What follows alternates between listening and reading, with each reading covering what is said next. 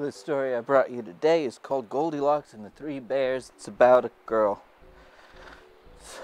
Animals. Once upon a time, there were three bears. Papa Bear, Mama Bear, and Baby Bear. They lived in a pretty little cottage in the woods. One fine sunny morning, they decided. Goldilocks then saw three rocking chairs. First, she tried the biggest one, but it was too high.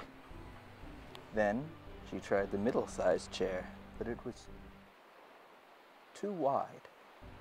The smallest chair felt just right. And this book here is called The Water Babies. I'll do an accent. He cried when he had to climb the dark flues, rubbing his poor knees and elbows raw. And then the soot got into his eyes, which it did every week. And when his master beat him, I don't want to read that book anymore.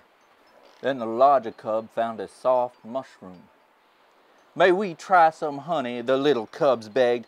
You must be very careful, 'cause bees can hurt even big bears like us, Mother Bear warned. The smaller bear poked his nose into the tree hole and came out with a face full of honey. Put that down.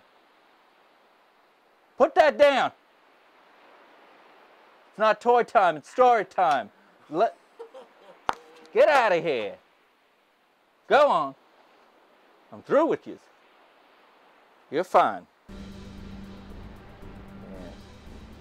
Have you seen my cat Grendal? There she is. I looked down and she's right there. Well,